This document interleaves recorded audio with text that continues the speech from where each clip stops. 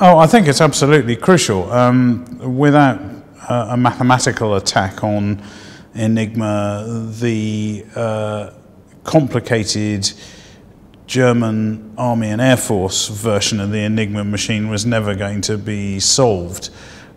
So the breakthrough that Marian Rejewski had in 1932, which was a mathematical attack on the machine, was completely essential in order to break Enigma. Now, of course, he got there first, and many people ask me, well, what would have happened if he hadn't done it, or if the Polish codebreakers had not shared what they knew with the British.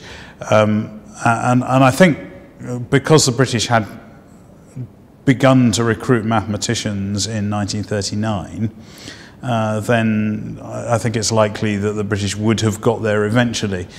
But the significance of it was that because the Poles transferred what they knew to the British before the war started, it meant that the British were able to begin World War II one step ahead instead of several steps behind, and that made a crucial difference. So if they'd had to start at the very beginning, which is where they were in the first half of 1939, who knows how long it would have taken them to get there and what the consequences would have been for World War II. So yeah, no, what the Poles did was amazing, and it was even more amazing that they decided to share that with the British.